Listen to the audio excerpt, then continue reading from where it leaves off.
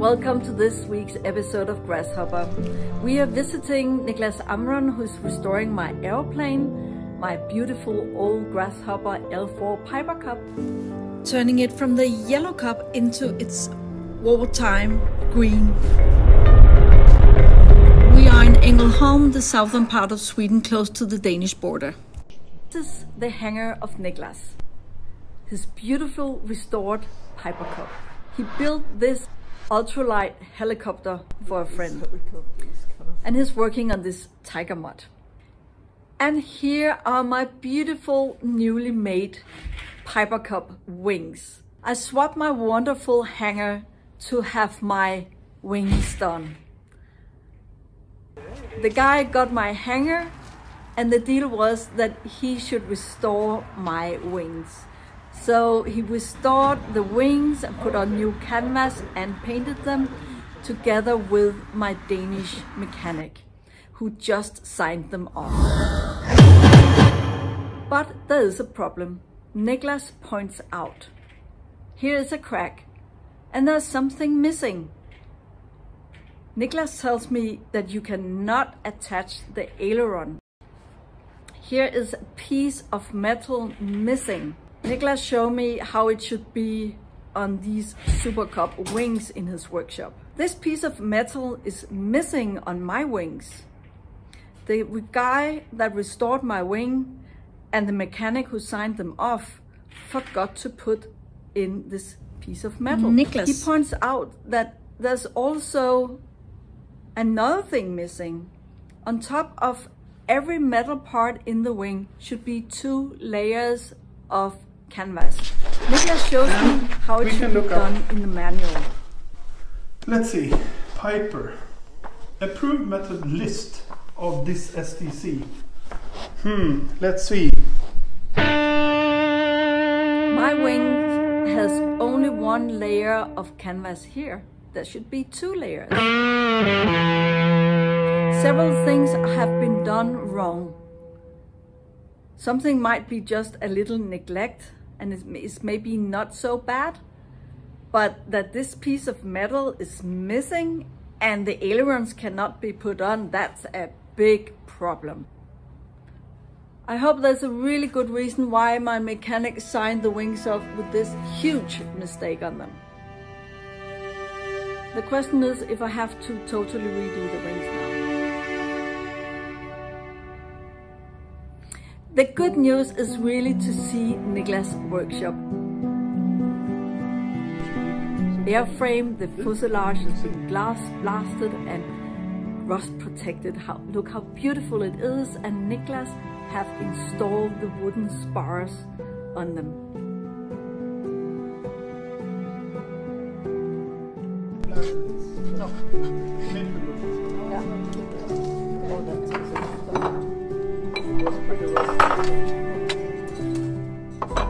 Now we have to discuss the paint.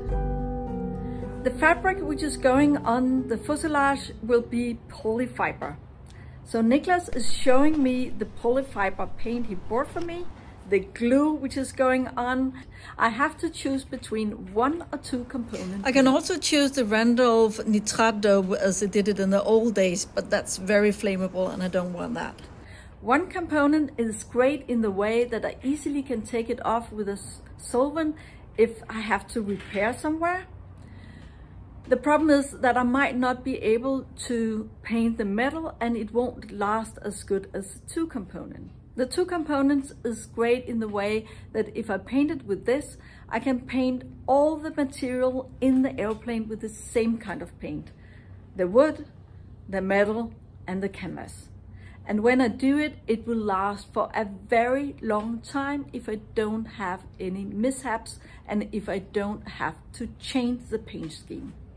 So the choice is between 2 or single component paint. I also have to make a hard choice. Polyfibrous paint is expensive and I have very little funds. It's in the middle of the Corona crisis. My art business is pretty much at sleep right now, as many people experience sales are down during the Corona crisis. So how am I going to pay for the restoration? I might be able to get a sponsorship on car paint, but it's not as good. So if any of you out there might have an idea how I can get funds or a sponsor for the polyfiber paint, that will be great. I prefer the polyfiber single component paint for my airplane. If I can't get funds or a sponsor for the polyfiber single component paint, I will try to get a sponsor for car paint with softener 2 component. So now I'm going to figure out how I'm going to blend exactly the right color of dark green. So there are many things to consider here. It's how shiny should it be? Should I paint it in a way that it look faded from the sun?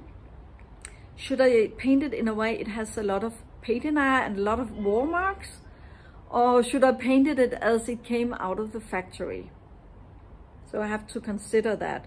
And I'm talking to more interesting people right now who have done beautiful restoration projects. I hope I can make a small video about that later.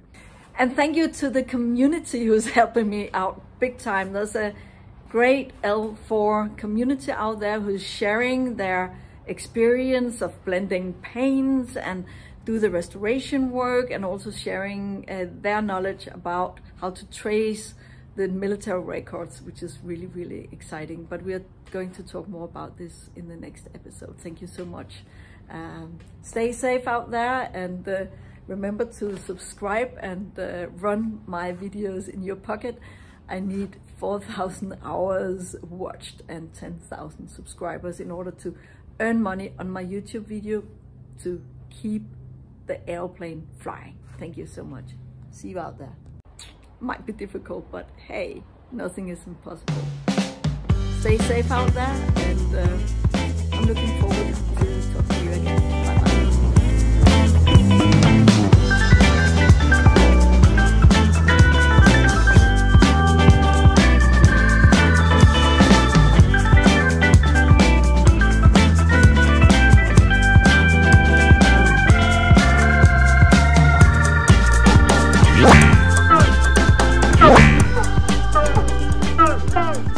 Bye.